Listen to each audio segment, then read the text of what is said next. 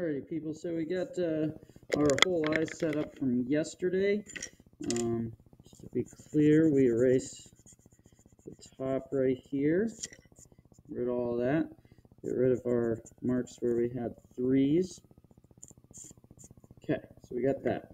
Now we're going to break this down into 5 different values. So I'm going to do this. So 1, 2, 3, 4, and 5. So 1 being nothing, 2 being light, 3 being darker, 4 being darker, and then 5 being as dark as you can make it. Alright, so 1, 2, 3, 4, 5. This area is going to be a 1. There's going to be like a highlight right here. So that's going to be a 1. Then outside of here is going to be a 5. So darkest it'll be. In here, so this is the pupil. This is the highlight on the pupil. The iris is going to be a value of 4. Then we're going to have a shadow going right across here and under here. So even though it's the white of the eye, we're going to be putting 3 areas all along the outside. And then right here, even though it's the white of the eye, is going to be a 2 value. So it'll be light. But it'll still not be plain old white. Alright, so at this point, I'll start with the 1 and the 5. So I'll stay away from the 1. Fill in the 5 pretty much as dark as you can make it. Alright, so we got something like that. Okay, the 4 is going to be darker, but not as dark as the 5 value. And again, notice I stopped here.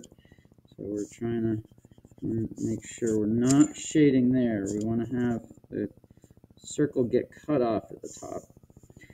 Then the 3 area is going to be lighter than the iris.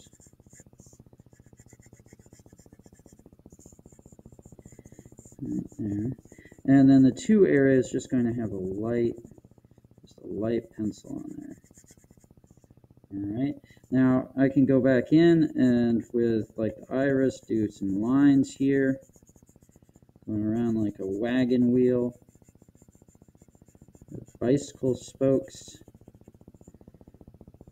I can darken the 3 areas a little more, and I'm just doing like little touch-ups. Also, the tear duct would probably be around a 3 in value, 3 or 4. Alright, so after you get this, you're going to add a couple things. You're going to do an eyelid going right here, an eyelid going down right there, something like that. You can bring in a little more. And the final step is eyelashes. So if I'm going to do eyelashes, they need to go away from the tear duct, and we're only going to do about like 10 per each.